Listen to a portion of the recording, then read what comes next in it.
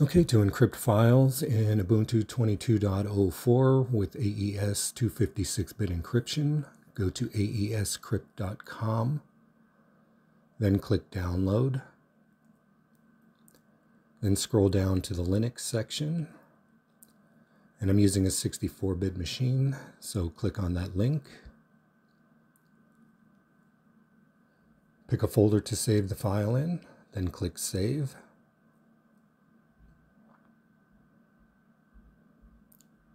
Then in your browser, you can do Show in Folder. Okay, double-click the file you downloaded. Then you can drag and drop to unzip this file.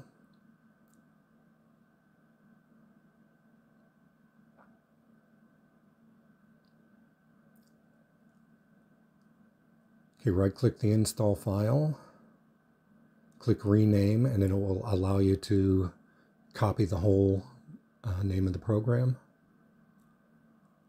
Then right-click it, select Properties, go to the Permissions tab, check Allow Executing File as a Program, then click Close. Now go to a terminal and change the directory to where your file is.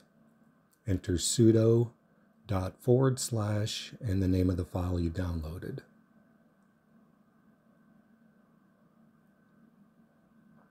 Click Yes. Click Next. Click Next. Then click Finish. You can close the terminal now and right-click the file you want to encrypt. Select Open With Other Application. Then scroll down to AESCrypt or AESCrypt. Then click OK.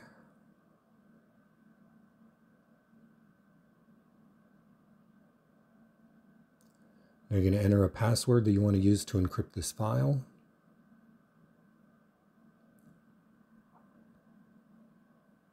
Enter the password again. And you'll see you have a new encrypted file with an extension of .aes. And I'm going to rename my original file because when you unencrypt the file, it'll overwrite the original file.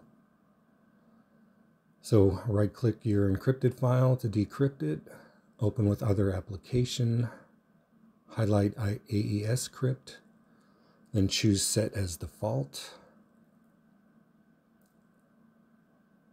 and then click OK. Enter your password that you use to encrypt the file, and this will decrypt the file. There's our decrypted file, and that's all there is to it. Thanks for watching.